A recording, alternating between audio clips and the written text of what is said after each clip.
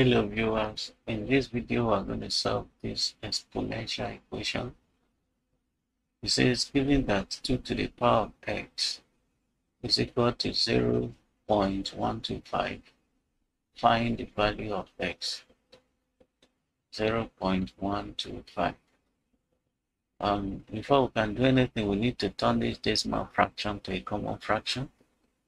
And to do that, I'm going to divide this 0.125 by a power of 10.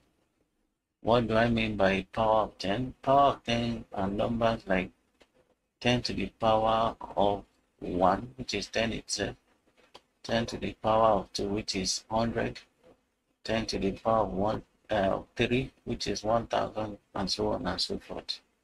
So here, the choice of power of 10 depends on the number of decimal places.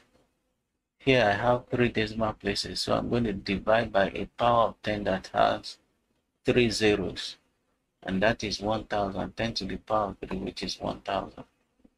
So this is 2 decimal places, I will divide by 100, and if it is 1 decimal place, I will divide by 10.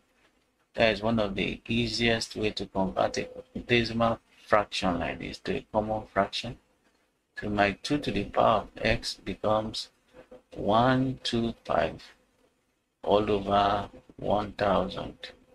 If you use your calculator to divide this by this, you are going to arrive at this 0.125. Now reducing this fraction, 125 in 125 is 1, 1000 in 125 is 8. That means 2 to the power of x is equal to 1 over 8.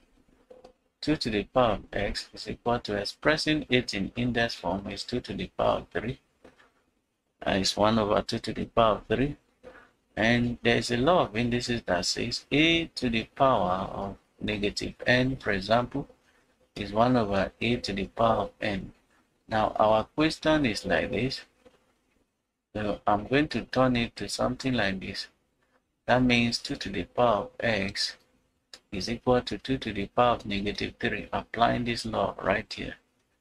That means x is equal to negative 3, since the bases are the same. So we equate the power of x is equal to negative 3. So negative 3 is the answer to this question. And that brings us to the end of this video. I hope you found it useful. If you do, don't forget to like the video. Also subscribe to my channel and turn on the notification bell so you get notified when I release new content. Thank you.